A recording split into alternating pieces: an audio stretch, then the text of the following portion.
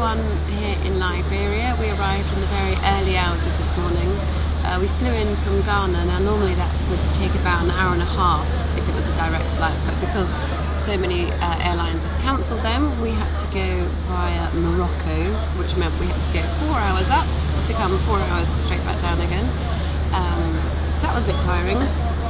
Spent mainly today sorting out extensive shooting permits. There are new restrictions in place which we've never had to do before whenever we've come to cover events in Liberia.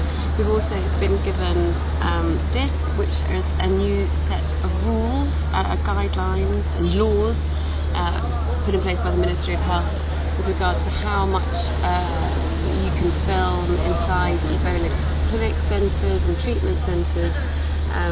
So lots of things that we have to look at before shooting really gets underway in earnest on Friday.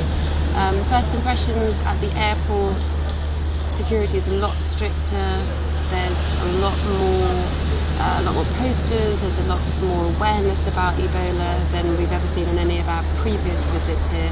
US military were at the airport as well. So all in all, a sense that there's definitely more of an international response, and people are taking Ebola a lot more seriously than they did on our last trip, which was about a month